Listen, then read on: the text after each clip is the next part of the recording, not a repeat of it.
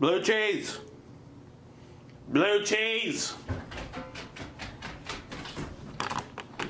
What are you doing, blue cheese?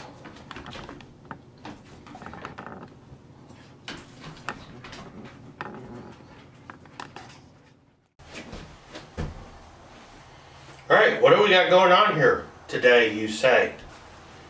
So, it's been a while since we've done a video for Camping Out of Debt. We've got company.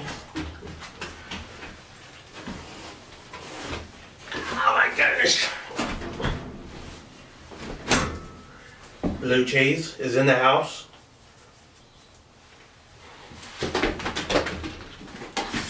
You're interrupting. Go. Go. Go. So anyway, we've got this wood stove. We acquired this from the neighbor for doing some manual labor.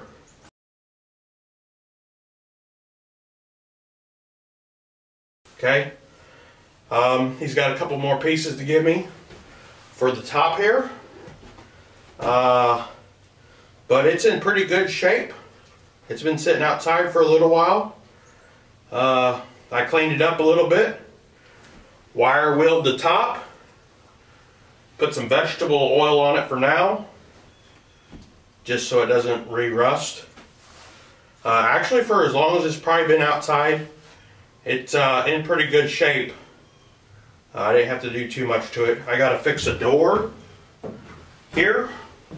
I gotta put 2 new hinges on it, and that will close up right there.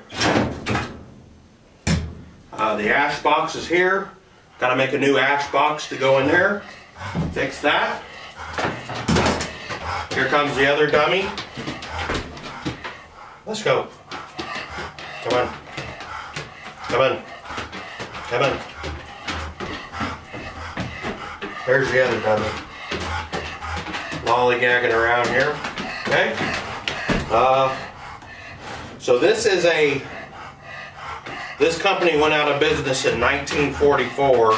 I think they went into business like around 1895, so I don't have the specific date on this, but it was before 1945. Made by Charter Oak stoves. Okay, so these here are warming boxes up top. So this is going to be for supplemental heating and cooling. I mean heating and cooking. Alright? When it gets cold out here, this is in the shipping container on the shop portion.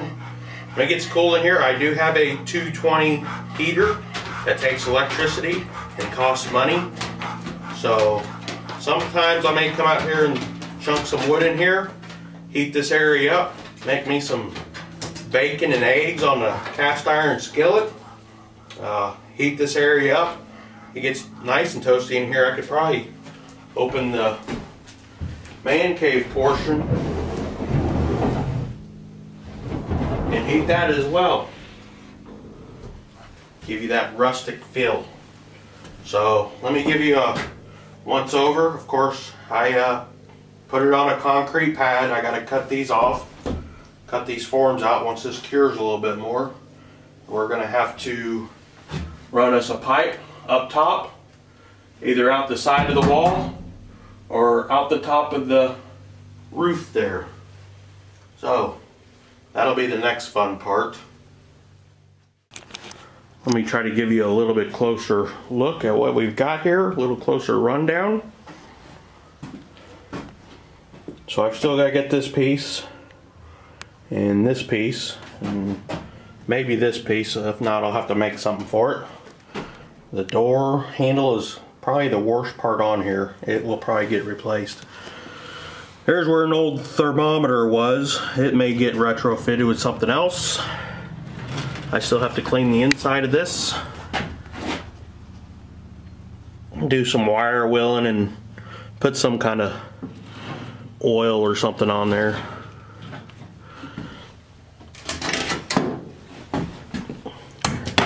This is the piece that goes on the back. I gotta secure it on there. Charter Oak, if anybody knows anything about that stamp, maybe some kind of date. But that comes out. And right there is where you put your wood or charcoal.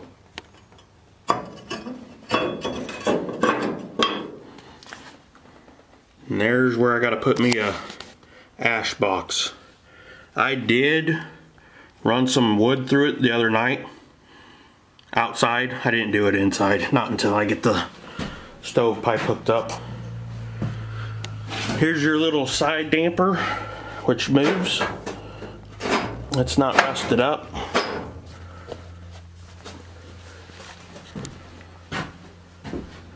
Here's your top section.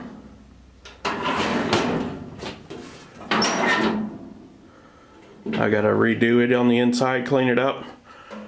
Clean up the top. I don't really want to remove a whole bunch of rust. I just want to clean off the loose part of it and possibly clear coat over it. There's the side.